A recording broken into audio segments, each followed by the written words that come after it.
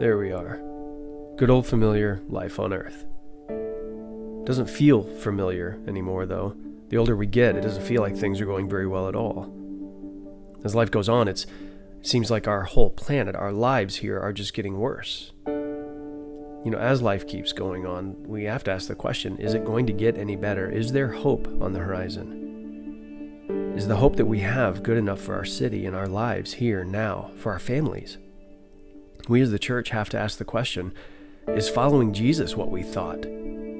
Actually, a better question to ask is, are we doing it right? Are we following Jesus the way that he wants to lead us, the way that he intends for us to follow him?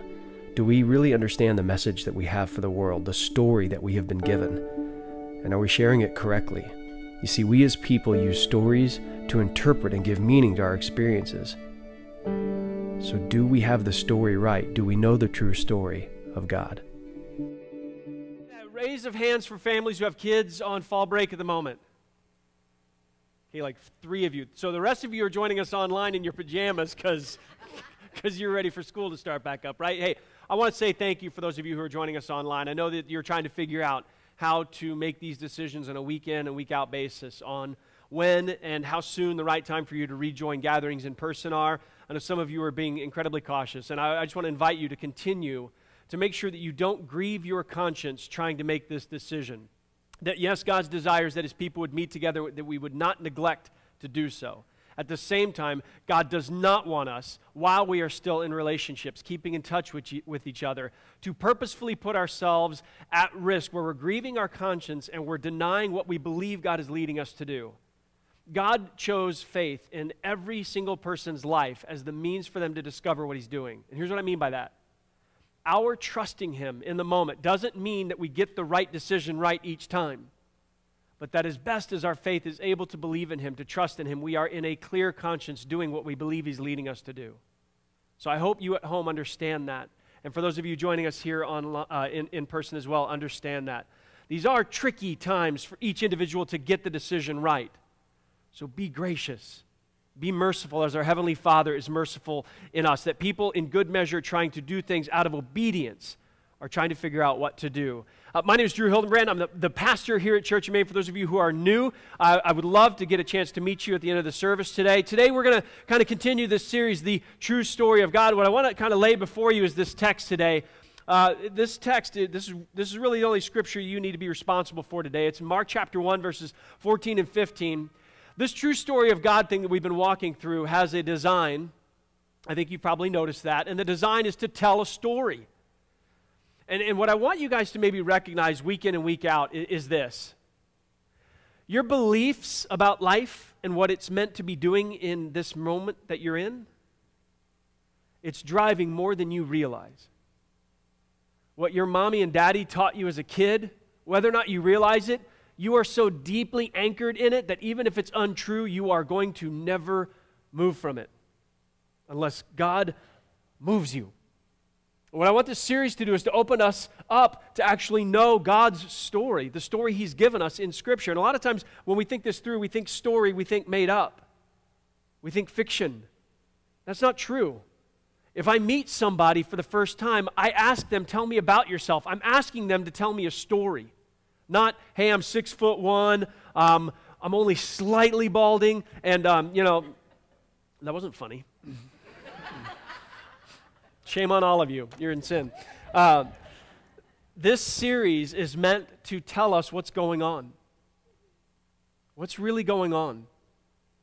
What's been going on in the past? What's going on now? Some of you right now, in this season of life that you're in, whatever season it is, and I want to use that word intentionally because at the end of the message, I'm going to bring that word back up.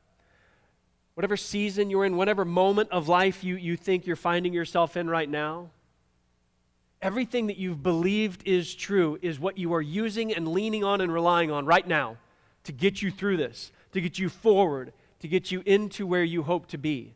You are leaning heavily on the story you believe to make sense of and to make decisions for the life now and the life going forward. Do you see that?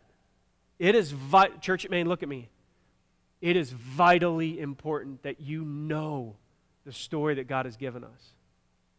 Because if you know what he knows, then you're going to be able to lead your life the way that He's calling you to, and it won't be so hard.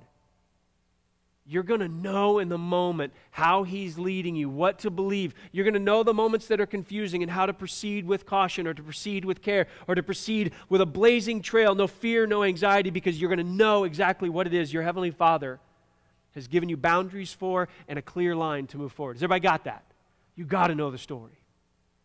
Jesus knew the story. So I want to invite you in your Bibles, Mark chapter 1, verses 14 and 15. I'm going to read that text. I'm going to walk you through a sort of recap this morning, but with a clear design. This isn't a week off for those of you who are in the middle of fall break. Not a week off. But we're going to recap some of these things because I think if you get a chance to relook at some of these things we've talked about in recent weeks, I want to show you what you can do with it. Internally, in your relationships, in your job, your marriage, your money. I want to show you how to wake up in the morning and know that when I'm at work and I encounter this moment, I can think of these things in the context of what I'm learning in our church gatherings as a way of talking to somebody who doesn't love God, doesn't even like Him really. They barely like me. But maybe if I can listen to it in this way, I can share with them something that will hopefully lift their chin and help them see that their Heavenly Father, the Creator of the universe, does love them and has chosen to demonstrate that love through His Son, Jesus Christ. So if you have a Bible, Mark chapter 1, I'm going to read this text and then I'll walk you through why. Mark chapter 1, starting in verse 14. Now after John the Baptist, or the baptizer, was arrested, Jesus came into Galilee. He was proclaiming the gospel of God, and He's saying the time is fulfilled and the kingdom of God is at hand. Repent and believe the gospel. Repent and believe in the good news. Information, not advice. A lot of times when we hear gospel, we think a lot of religious advice. Behave better, do this, attend this thing. That's not what I'm saying. The gospel is information. Something's happened in history. And if you know what's happened in history, think story. You're going to live your life in light of it. Women in the room, on November 3rd, you're going to be able to participate in something that 200 years ago you wouldn't have been allowed to do on this continent. Why? Because something happened in history. Yes? Something happened in history, and because something happened in history, now we're acting in light of the story. Right? So if you understand that Jesus comes onto the scene in this moment, and He's trying to tell people who are living a story, hey, the time is fulfilled. The kingdom of God is at hand. Believe in the story, the good news, the information. Something's happened. And that news changes everything. Jesus was compelled to tell people the story because He knew that those people that He was talking to were train wrecking the story. They were making all kinds of decisions. And most of you know our churches are so fragmented in America. I was talking with somebody this week about the lack of unity in churches. Just think about this for a second. There are so many churches in Brownsburg. I heard so many people in my life tell me that planting a church in Brownsburg seems arrogant at best. Why? Because there's already so many. What's the point of planting another one? And you have to ask the question, what would it take for all of these churches to worship together in the same doctrine, the same truth, the same gospel, the same glory, and understand the same Jesus? What would it take? What's in the way of that? We are. We are in the way. Because we are so deeply rooted in certain things, all of us are, that we're unwilling to relinquish. And Jesus comes to set the story straight. Because the story that Jesus came to proclaim and give us is the story He wants all of us to live in light of every single day. So in these recent weeks, we've walked through the story, right? We started with week 1, and we looked at creation. And then we went from creation to what? We went to the fall. This horrible moment in Genesis 3 where we see, and I don't know if you guys approach it the same way, but early in my life I read Adam and Eve and the serpent, and I was just kind of like, oh, there's a tree, there's some fruit. I pictured an apple, and then I saw my iPhone and I thought, oh, does this mean it's satanic because there's an apple and there's a chunk, but all the things, right? And it's not, but I mean it can be depending on how you use it, but it's just an amoral device. It's like a brick, it's $1. You do with it what you will. But the fall later in my reading started to actually weigh on me emotionally. You ever read a story or watched a movie where the hero dies? How many of you are familiar with the Avengers? I'm totally, I don't care about movies enough, so I'm going to spoil everything and I'm not even going to apologize for it. Avengers, hands in the air. Avengers 3. Okay, cool. So you know that when, all of you online, Tony Stark dies. Okay? Not even apologizing. If you haven't seen it, I just saved you so much time. Iron Man dies. So anyway, Tony Stark passes away. Some of you are crying. That's unfortunate. When Tony Stark dies, the reason that he dies is because he's not immortal, right? But when you're watching the story, you wish that he was, aren't you? Aren't you, as you're watching the story, you're deeply grieved because all of a sudden the story can't end the way that you wanted. You wanted him at the end, didn't you? Right. And when you read Genesis, some of you stop it, crying, stop, knock it off. This is church. When this story happened in Genesis 3, you should actually react the exact same way. Because now what was created isn't, and what was so perfect isn't, and what could have been can't now. It seems everything has changed, and you need to read Genesis 3. And when you see someone in your life sin, your first reaction should not be condemning and antagonistic. It should be grief. Gosh, it shouldn't be that way. But there's hope. Something happened, good news, something happened in history. And when that event happened, and it did, good news. That even though everything, and this image points to this reality that life seems to just have this unwavering downward effect. But God, in His mercy, gives Jesus. And Jesus comes not only to tell good news, but to be good news. And then we have the final component, if you will, of this series, which is new creation. That from the beginning of time, if you were here in week 1, we walked through this, from the beginning of time, God has had a clear intention. He told Adam and Eve to be fruitful and multiply and to reign and rule over what He had created and make it beautiful and fill the earth with it. Fill the earth with it. And what I want you guys to see is that God is pointing, He's still getting us there. The story is still headed that way. Now, in recent weeks, we had some major moments. I'm not sure if you guys know this or not, but I'm not a chef. I made chili last night. It was really good. So my breath is really bad this morning. There's a reason we don't share the microphones, and it's not for sanitary reasons. This thing's going to stink today. That's just, and I even brushed my teeth. It doesn't. Chili's chili. So week 1, we talked about this story, and what I wanted you guys to understand in week 1 is this. How many of you guys remember this image? Raise your hands. Active church participation. For those of you who weren't here week 1, I talked about this idea that all of us have a belief blender. And what we do is in our lives, we kind of go through, and we're born in America, so capitalism is good and America's good. We stand for the pledge and we do those things, right? And America is for the pursuit of happiness, and I should be happy, and I've got a chance to be happy. And so we kind of cram that in there. And for a lot of you, you're born in the Midwest maybe, and so you've got these blue-collar roots, so the harder I work, the more I earn, right? And you just kind of jam that in there. And then somebody comes along later and they tell you, hey, Jesus loves you. And you're like, okay, I got room for that. Jesus loves me. You kind of cram that in there, and then what do? You put this on, you go, and then you got your smoothie that you live on. And it's a cocktail of all of the things you believe. You believe that, well, America wants me to be happy, and the law's here for me to be happy, and God loves me, so He must want me to be happy. And so I'm just going to pray to Him and go to the church thing and be happy. And then what happens when somebody you love dies? Or something goes wrong in your life. All of a sudden you look up and you're confused. Why? Because you believed a toxic blending of truth. That God exists to serve you, only you, as you. And that actually makes you the God, not Him. That makes you the king. He serves you. He does what you want, when you want, how you want, and He is here to exist only as your lucky rabbit's foot in life. And then when something doesn't go the way you think that it should, you walk away from the church, you walk away from your Christian relationships, you don't read your scriptures, you don't pray. Why? Because God isn't real. He didn't come through for you. No, you've been believing lies. And week 1's story was to help you see that heaven is not the outcome for Christians. New creation is. That heaven is temporary. God is bringing heaven to the new earth. There will be a new heaven and a new earth, and there will be a new reality exists for eternity, with us building beautiful things, making music, writing songs, building cities filled with peace. And the Prince of Peace will walk among us. He's going to be our friend.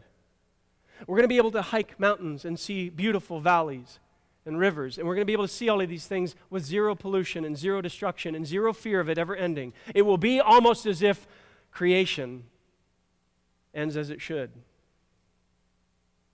Week 1, we walked through the story that you and I need to dump out our blender, and we need to put in it only that which Jesus has given us. All the other things need to come out. I'm not saying it's wrong to be happy. Jesus isn't saying never be happy. It's not what I'm saying.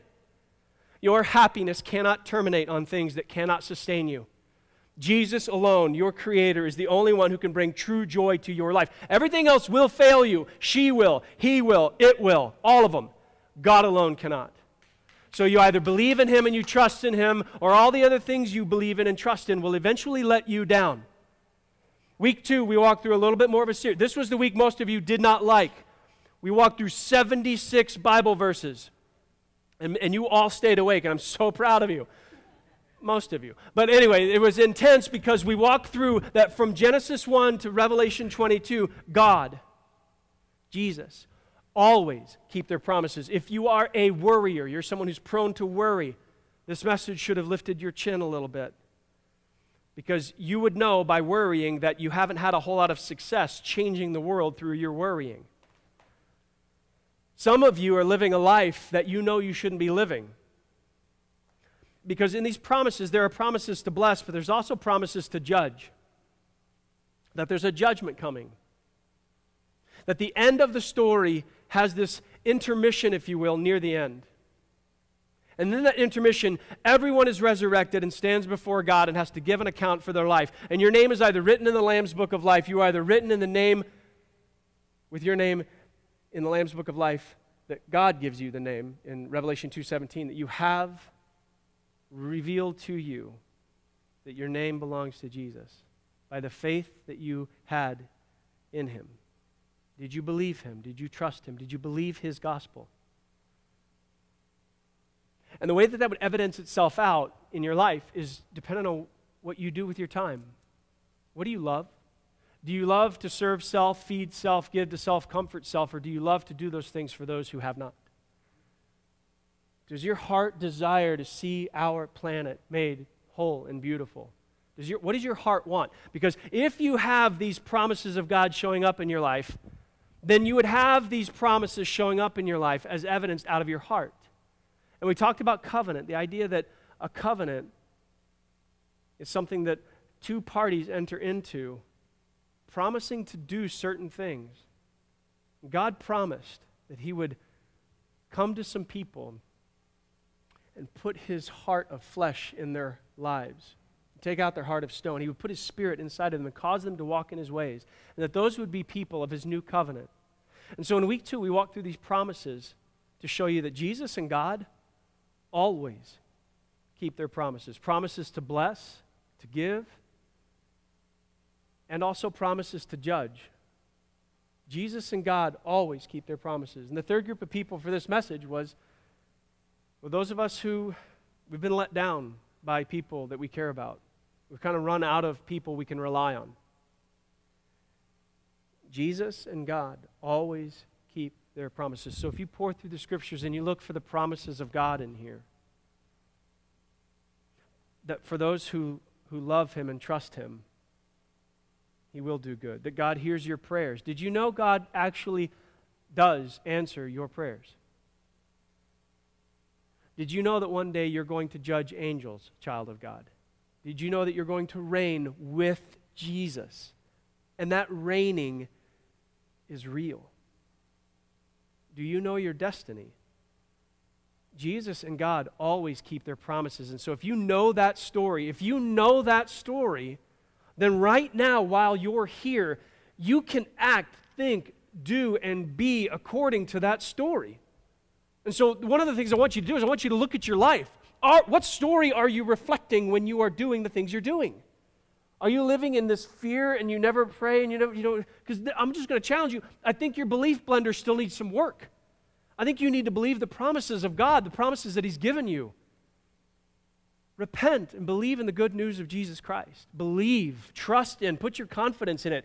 Don't put your confidence in your ability to do a good job.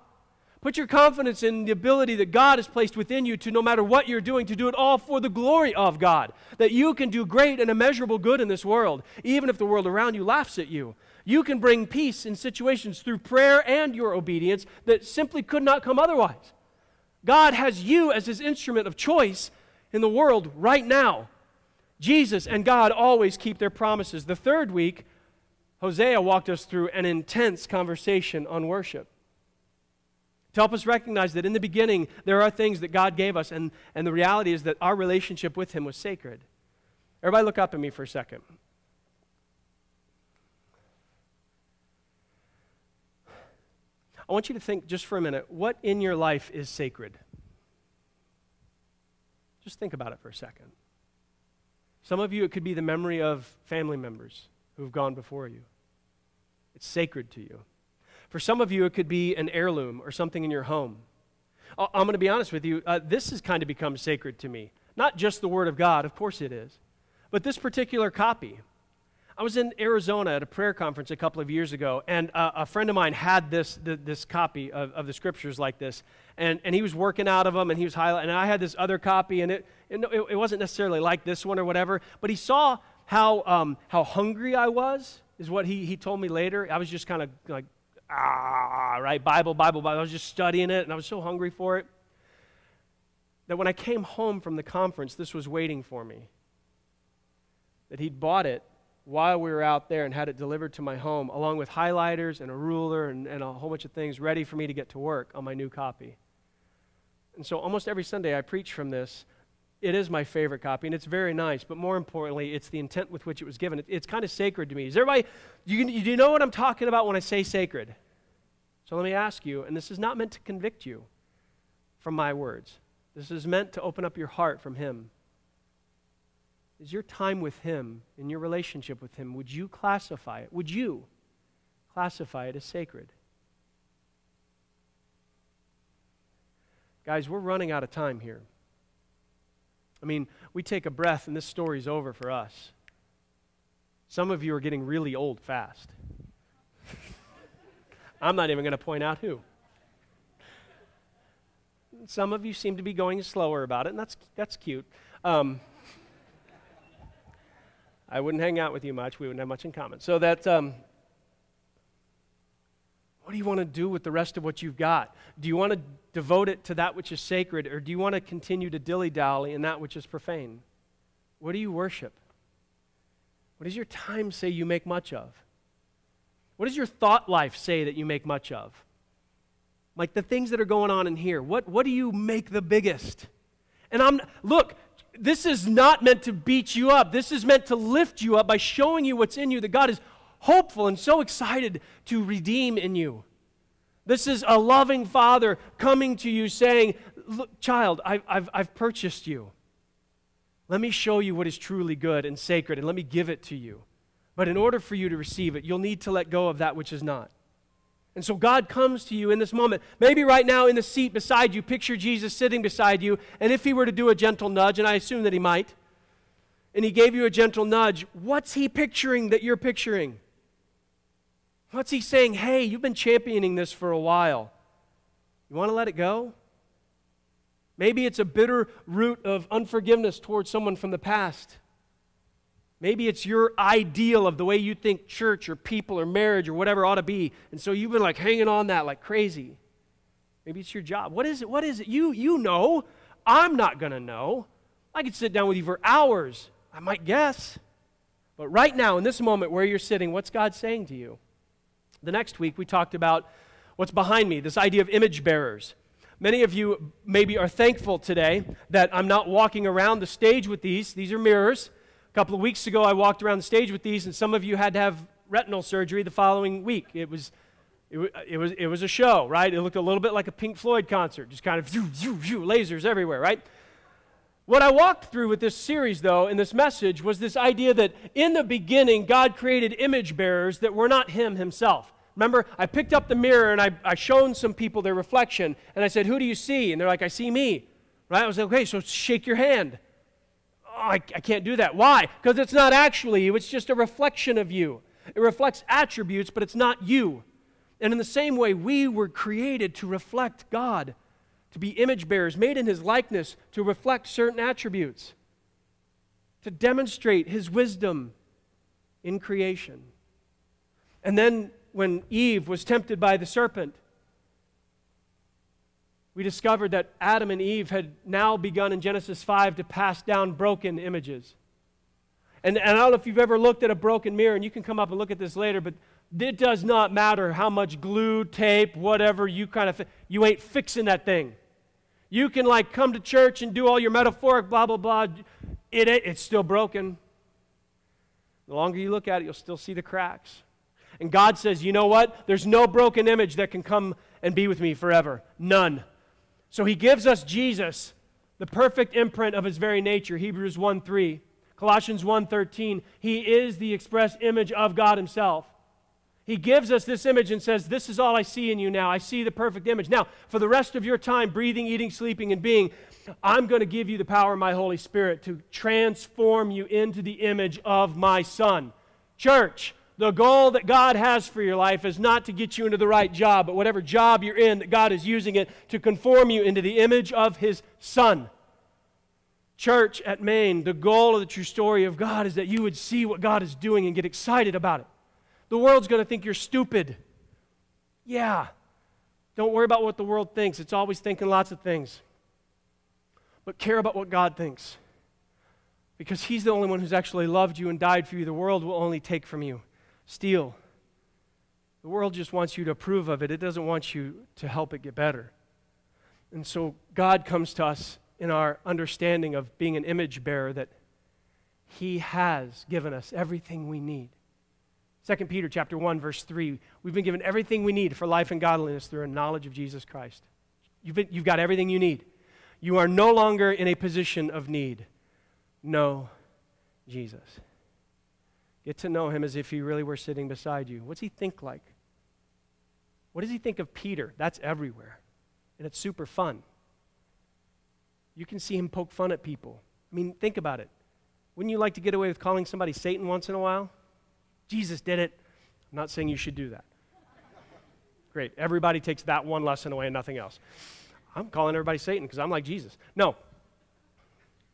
Jesus saw people for what they were, but He lifted them what they could be in light of what He was willing to do for them. Last week we walked through this very unique idea of, how many of you guys almost looked at this? That's a trick question, wasn't it? How many of you guys last week we talked through the idea of kingship. And one of the things that came up last week, can I tell? I mean, can I? Cool. So folks, this is funny. You know, a lot of times as a pastor or a preacher or teacher, whatever, you look for God to move in what you're doing. I got to tell you, this is so funny. So last week, after our message, I don't know if you remember this or not, but I walked through certain things at the end. If Jesus is your king, does it make sense for you to, and then I filled in the blank with some fill in the blanks, right? I made up some things.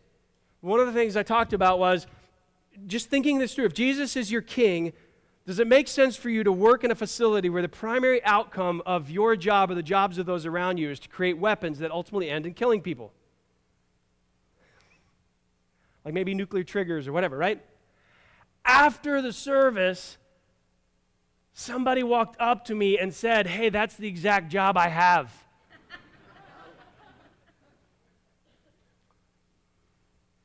It took me at least 5 minutes of listening to him and his wife for me to actually start listening to the rest of their words, because I was completely like, wait, what? Out of all the jobs on earth, like seriously, you didn't quit this week, right? Okay, go, yeah, okay. The goal wasn't to tell people what's right and wrong. The goal was to show you how do you look to Jesus in all these areas of your life, like on your Netflix. Is Jesus king over Netflix in your life? Is Jesus the king over how you spend your free time? What about your petty cash? Any of you guys have cash that's just yours, right? It's just in your wallet, it's just yours. Is Jesus the king of that? Like if you're around somebody who's in need, do you reach for it right away, or do you pretend that's not there, right? Like, I'll go write you a check out of our account, but this is mine. How many of you guys have things like that? possessions, ideas, even people in your life. Is Jesus the king or is he not? Because whether or not you realize it, we often let Jesus be the king of our morality and the king of maybe some of our religious thoughts and about 2% of our money. But the reality is Jesus wants to be king and is only going to be king over all of it. Even if you think you're letting Jesus be king of these 1 or 2 boxes, he's not, you are. You're picking and choosing when he's king, which means you're king. You're adopting King Jesus' principles to use them and to manipulate them for your outcomes. You are not surrendering your life to Jesus Christ. You're not. And the reason I want you to know that is because all of Scripture points to Jesus being the king that we need. That Jesus is the king. You and I, we talked about this. Judges chapter 21, verse 25. What? In those days there was no king in Israel. So what did everybody do? They did what they thought was right. Does that sound familiar? Does that sound like, I don't know, every day here now? Everybody's just kind of, well, I think, I believe, I say. Well, in my eyes, everybody. What does God say? And maybe more importantly, what did Jesus do? So that all the other things we're chasing and all the other things we're making a big deal of, maybe they're not that big of a deal anymore. Do you know what God has done for you? Do you know King Jesus is a better king? So kids, those of you who are still in the world of being a student in some sense, sitting down and doing your homework is actually worship. Because God gave you access and a mind and an opportunity to increase your learning in a way that allows you to do more on earth. Your heart decides to what end, but your mind decides the ability. So let me ask you, have you submitted your studies to Jesus?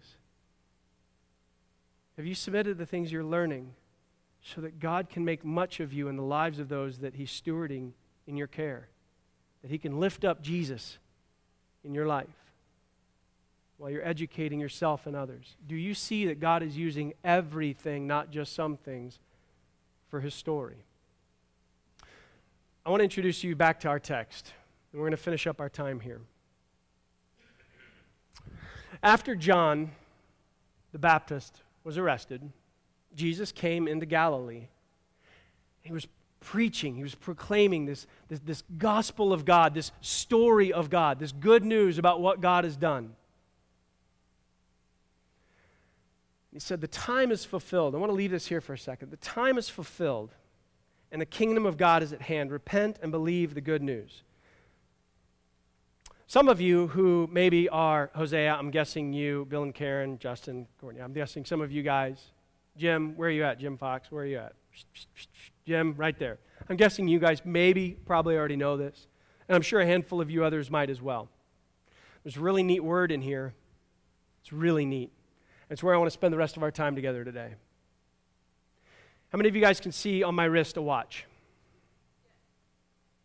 So when Jesus says the time is fulfilled, he didn't mean noon. He didn't mean time on the watch. He didn't mean, hey, it's Wednesday. Seniors eat for free, right? To which you guys just woke up. That's cute. That was good. I like that. No, in this text, there's a picture.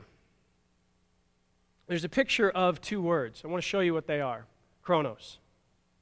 The word chronos means time. Time means what I have on my watch. Chronos is this timeline. Like right now, I'm here. A few seconds later, yes, I dance like this all the time. I'm here, right? And I just advanced on the timeline. I moved from that point in history to this point. I know gracefully, but still, I moved from here to here. And that's what chronos is. It's this chronological advance of time. So if I ask you what chronos it is, you would say, well, it's, what time is it? It's 11:05. Oh, I got 2 hours to preach here. We're good. Okay, so chronos means this. So when Jesus says the time is fulfilled, this isn't what he said. He used a different word. He used this word. Kairos. And this word is different, folks.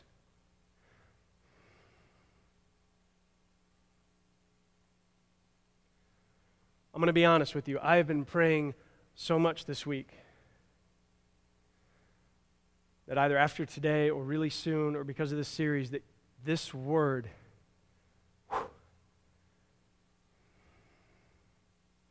How many of you remember the moment, the time when God came to you?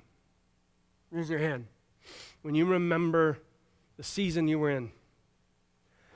The word Kairos doesn't mean what you and I normally mean when we think time. The word Kairos means moment, opportunity. A Kairos moment could last years. A Kairos moment could be a blink of an eye, and both of them are time. Do you remember the time when this happened in your life? And it might have been a really hard time or a really amazing time. Like, hey, do you remember when you got married? Kairos. Do you remember when you got your degree? Kairos. Do you remember when they rejected you? Kairos. Do you remember when you realized you weren't going to get the outcome? Kairos. It's a moment, a defining moment, an opportunity for some shift. Church at Maine, Jesus came to people and he said, the opportunity for you to wake up and shift is here. The opportunity for you to finally get it right is now. Not on the watch now. What are you thinking right now? Now. God came in the person of Jesus that said, everything in history, this whole story, the blender thing, the creation and new creation, the fall, Judges, 1 Samuel, David's promise, or God's promise to David in 2 Samuel 7, all the stuff we've covered. All of it centers this one moment in history, this Kairos, named Jesus of Nazareth, referred to as the Messiah, the Christ. God in the flesh, Emmanuel, God with us. King of kings, the Lord of lords, the Alpha and the Omega, the beginning and the end. Christ, our cornerstone, our chief priest, Jesus Christ. The moment he came in the flesh, the Kairos of all Kairos moments, when God stamped his moment in your heart and mine to teach us and to show us that our God is a redeemer, our God is a father, our God is a friend of sinners, our God is a savior and a reconciler, our God is the King of kings, our God is the creator. Amen? And because those things are true and we stand as broken images, we have no hope. You can't fix you. You've tried that. Right? You've watched Oprah, Dr. Phil. Commercials still came. You still turned it off. It didn't work. You can't work this stuff out. You've got to have a heart change from the inside out. What I want to leave you with today is I want you to understand what a Kairos really is about. A Kairos is a moment where you wake up. There's a lot of these moments in the Scriptures. I'll pick one, the prodigal son story. Many of you are familiar in Luke 15. There's a story of two sons and a father. And one of the sons comes to the father, asks for his inheritance. And there's a lot attached to the story I'm not going to go into right now, but essentially the son runs off and blows all the money, destroys his life. Many of you, maybe your life isn't that dismal. Maybe for you, it's going all right.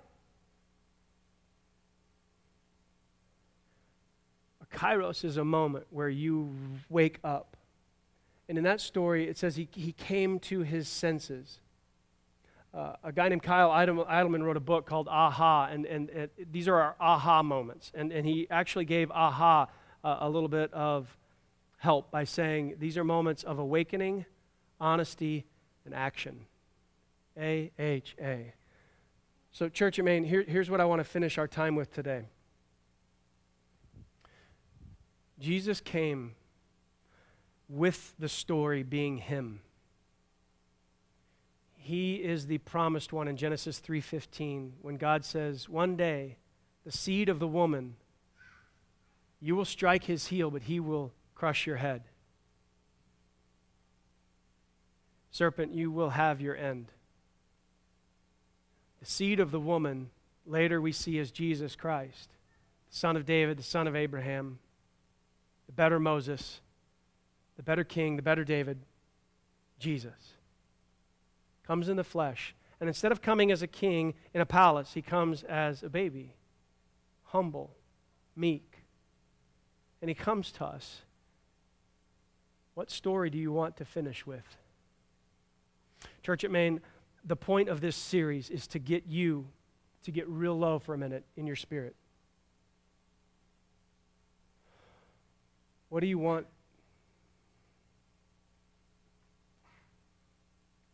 What do you want most right now? Because if it's getting the person beside you to get it, you're missing it. If it's getting someone who's not with us today to wake up, you're missing it. At the end of time, God is not going to come to you and say, hey, did you bring everybody else? He's going to say, did you trust me?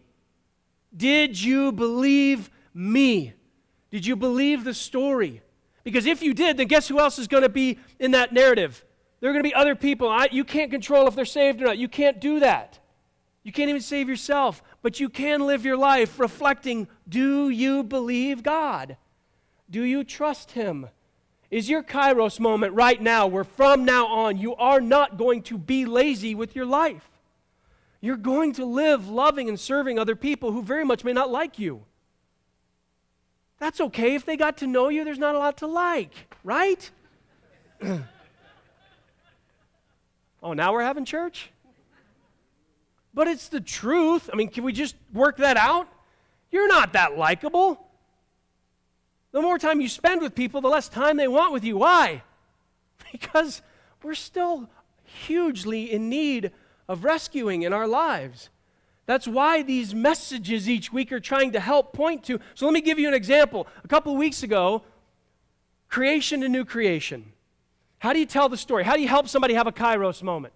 I'm golfing with Dwayne Dickerson. Dwayne, if you're watching, I'm telling your secrets.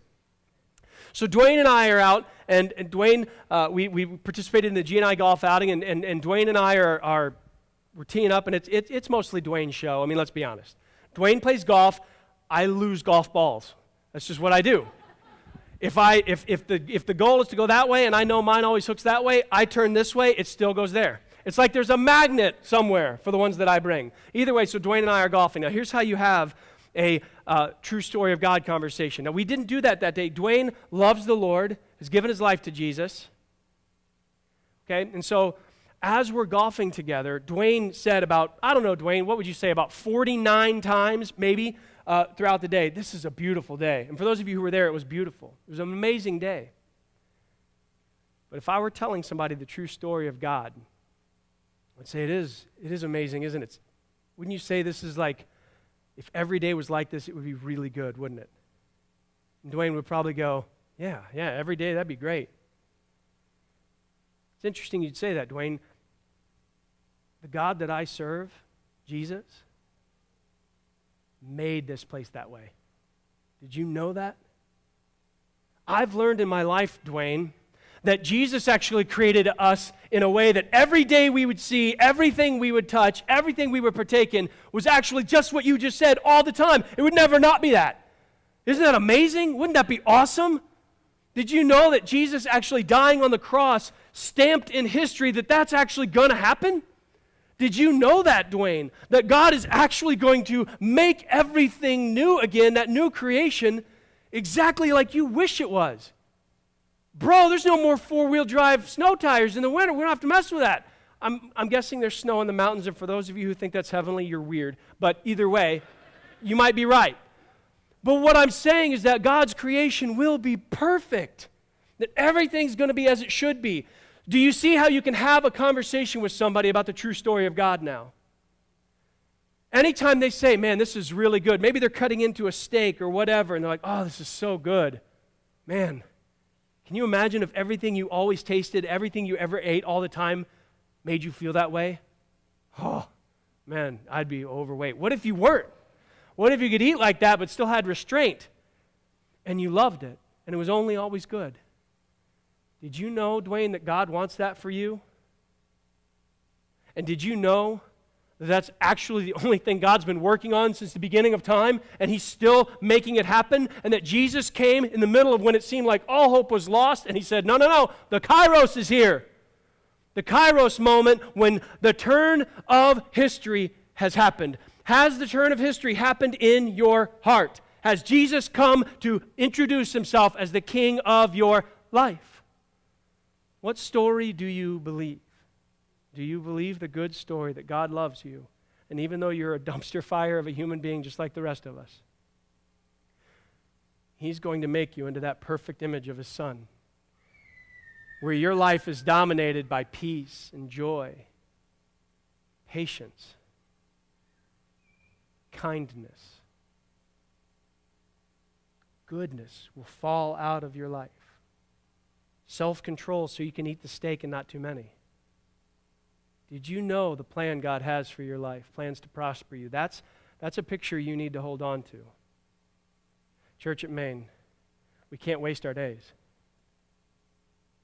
If you know the true story of God, go back and listen to these messages and study. When I was an electrician, this is what helped me. When I was an electrician, I was running conduit. I was around a lot of guys who were getting divorces, and they were horrible with their money. They were making life was hard. They were construction workers working very hard hours and very hard jobs, and they were really struggling in moral life. They were. And I remember just listening to sermons that would talk about things like this over, and I would listen to them over, almost to where I could reteach what the stories and the points were. And you can plagiarize everything I'm saying, because nothing I'm saying is mine. I steal everything. Not literally, but you know what I mean. This isn't me. This is everything that God's given to me through relationships and people. He's just allowed me to remember most of it. None of the things that matter at home, though, like cleaning out the dishwasher, but Hillary, we'll deal with that later. So I want you to know the story so that the story follows you into your places of work. When you're at the barber shop, when you're with your kids and your grandkids, so that when you hear them say something, you'll be able to recall the story and say, did you know? Did you know that as much as you want to be in charge and president one day, that God has actually made a way for a perfect king to rule right now? Did you know that? Did you know, as messed up as you're, for some of you, maybe it's counseling opportunities. Randy and Karen, maybe you're talking to some folks and they're recognizing, man, I just can't seem to get it right. I know, but with God's help you can. You see, because this is what you're experiencing all the time. You're experiencing just broken crack after crack in your life, and God sees that. And through the power of the Holy Spirit, He wants you to know that by learning obedience in Jesus, you too can see these cracks restored only by the name of Jesus Christ. You see how you can take the true story and you can talk to people about it, and you can help lift their chin and help them finally see God as the hope that He truly is in their life. So, Church of Maine, I want to close us with this question.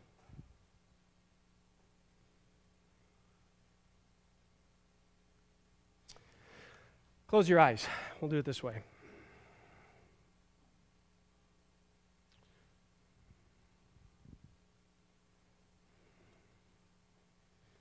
Bill, Ben, Carolyn, Larry, Alex, Michael, Jacob, Scott,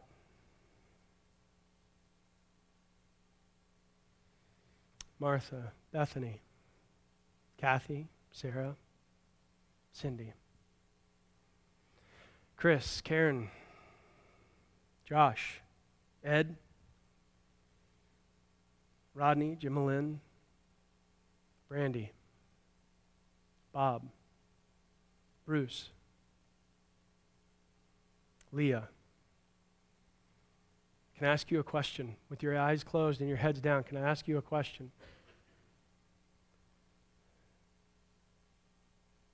How are you and God doing? In all the relationships in your life, as much as you've striven after and fought for these other things, how are you and God doing? I want to lay before you, with your eyes closed, I want to lay before you what Jesus laid before all of these people in Mark 1, verse 15. The Kairos is here. The Kairos moment to change everything in your life is right here, right now. The Kairos is here. So I need you to listen to these two words, and then we're going to pray. Jesus told them, repent. Change your whole mind and life. Repent. And trust. Believe. Trust the good news. Spend your life trusting that God and Jesus always keep their promises. Church at Maine, where we're going as a church is dependent upon where you're going in your life and where the Spirit of God is leading you. Not some clever vision statement or things like that. Those are okay things, but it is vitally important that you know where God is leading you.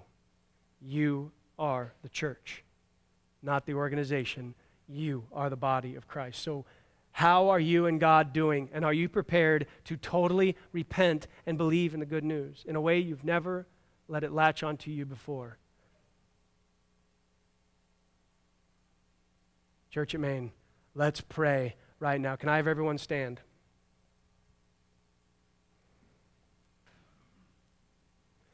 And here's what I want us to do. I don't know what this might be super uncomfortable for you. I'm just going to ask you to trust me anyway, but I also don't want you to violate. For those of you at home, do the same.